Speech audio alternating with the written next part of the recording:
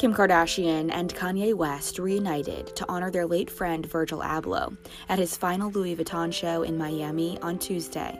The former couple somberly posed together in front of a sculpture of Virgil with their 8-year-old daughter North. The artistic director of Louis Vuitton's menswear passed away on Sunday after a private battle with a rare form of cancer.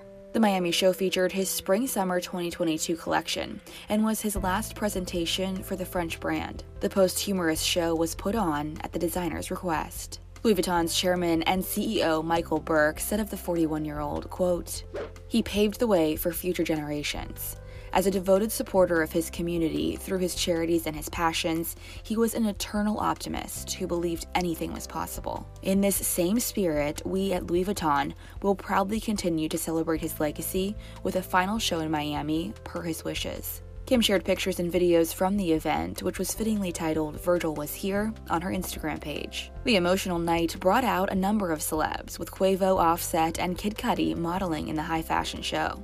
The presentation brought the entire crowd to their feet for a standing ovation, including Kim, Kanye, and North, who were seated in the front row. Guests watched on as fireworks lit up the night sky at the end. The sentimental evening was paired with magical light displays and a hot air balloon to pay tribute to the Off-White founder. Kanye, who has been close with the artist since working alongside him at an internship at Fendi in 2009, dedicated this week's Sunday service to his friend. Kim shared a heartfelt tribute of her own on Instagram on Monday, writing in part, quote, "God doesn't make mistakes, I know that, but I still can't help but ask why. Why Virgil? Why him so soon? It's simply hard to understand why.